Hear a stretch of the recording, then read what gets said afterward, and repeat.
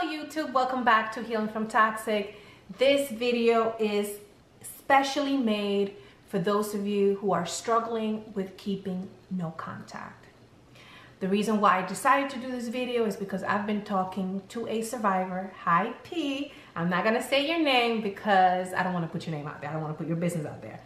But this particular guy is struggling with keeping no contact. He really cannot stay away from his ex. And I know that he's not the only one. There are survivors out there who really struggle with this.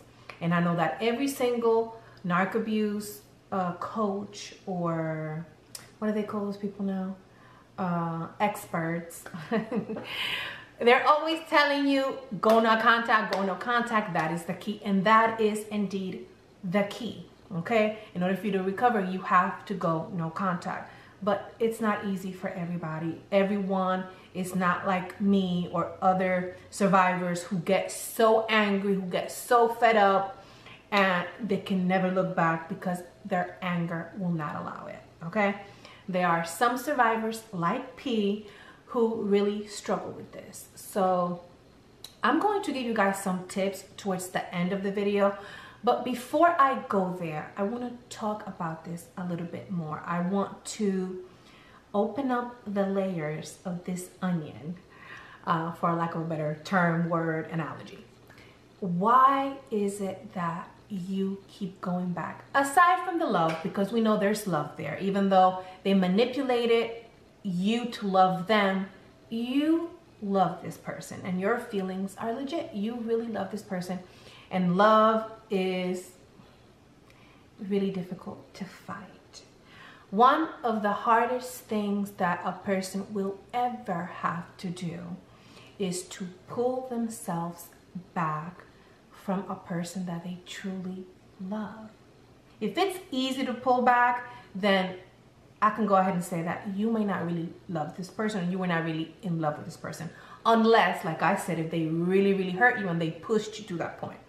But if you really love somebody, it's going to be extremely hard for you to pull yourself back. So I am not going to tell you that this should be easy. I don't understand why you can't do it, but I'm not going to do that, okay? Because I know that it's hard. If you really love a person, it's very hard to keep no contact. It's very difficult to do that when the love is so strong, when the attachment is so strong. So I want to go ahead and talk about this. And the first question that you need to ask yourself if you're struggling to keep no contact is, where did you learn that this is love? Where did you learn that it's okay to continue to go back to a person who has hurt you so deeply? More importantly, why do I keep this cycle up? Why do I keep going back to a person who has destroyed me, who treats me like doo-doo? Why do I keep doing that to myself? You need to ask yourself those questions, because those are very important questions. That's the core of the problem. When are you going to stop that pattern? Did you learn that from your parents? Where did you learn that this is okay? Where did you learn that that is love? Because it's not. If you cannot answer those questions, you may need help. You may need to go to a therapist. A therapist may be able to help you with that.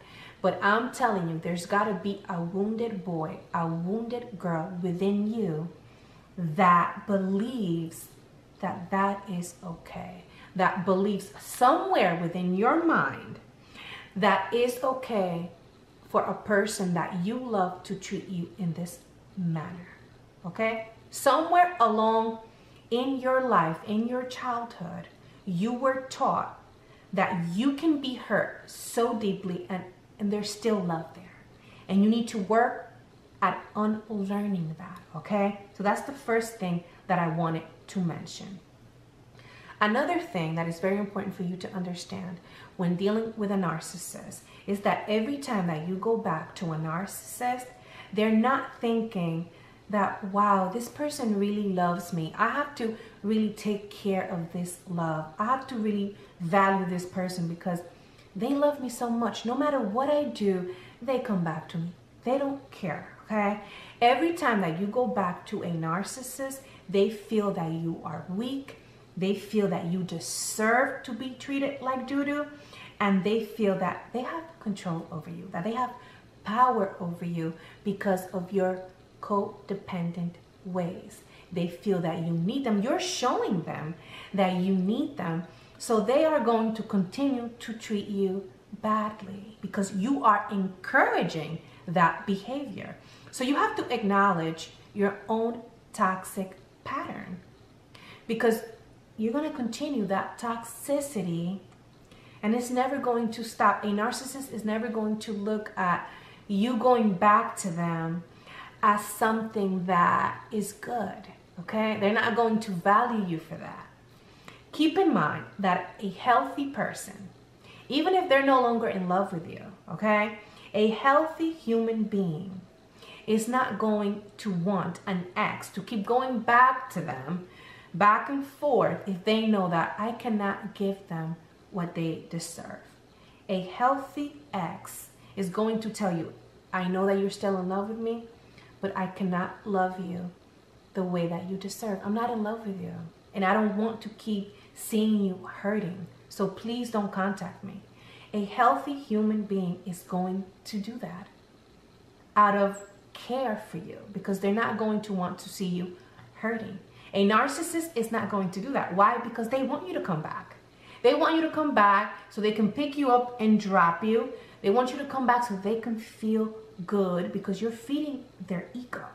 Okay, so keep that in mind. Every single time that you go back to a narcissist, you are showing them that they are in control. Okay, until you heal your inner child, you're going to go back. Until you answer those questions, you're going to go back. Now, I'm going to tell you a few tips that helped me. So hopefully these tips will help you as well. Number one, anytime that you want to call your ex, text your ex, unblock your ex, reach out to your ex in any way because you feel like you need to express your love or how much you miss them, instead of doing that, get a journal. Start writing your feelings. Even if that means that you're missing them, write it down, okay? If you do music, write a song. Find creative ways in which you can express what you're going through. There's so many creative outlets where you can express your feelings because I know that holding it all in can damage you. Holding all of your feelings in, it's not healthy. You have to let them out, okay? So that's the number one tip. Have a creative outlet in which you can express yourself and not hurt yourself, okay? So that was number one. Number two, surround yourself with positive people.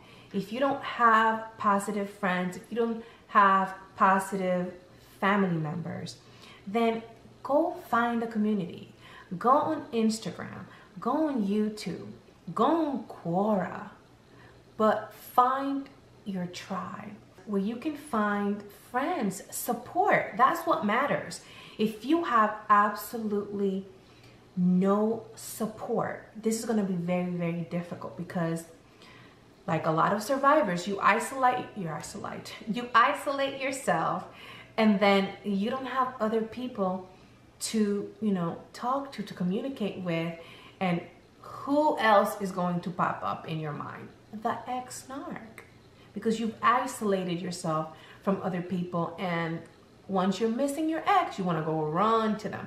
So it's very important to have a positive circle around you so that instead of you going to your narc ex, you can go talk to your friends, go talk to family members. And like I said, if you don't have that, create that. I went to Quora and I found a lot of supportive people there. Instagram as well. The third tip is to stay active. Stay active. Go run, go walk, go join a boxing class, a dancing class, whatever. Anything that keeps your body going and that keeps your body moving, helps a lot. I used to walk all the time. I still do. Not as often as I did before, because after the split, like I said in one of my videos, I was so angry. I just needed to let my anger out, and walking was a big one for me. I used to walk every single day, sometimes twice a day. So stay active, have a supportive circle around you, find support, and find a creative outlet. I'm also going to say, if you're struggling a lot and these things don't help you and you just feel like you have to go back to your narc ex, please seek therapy. Seek therapy, because a therapist is going to help you find those answers to those questions that I first mentioned at the beginning of the video.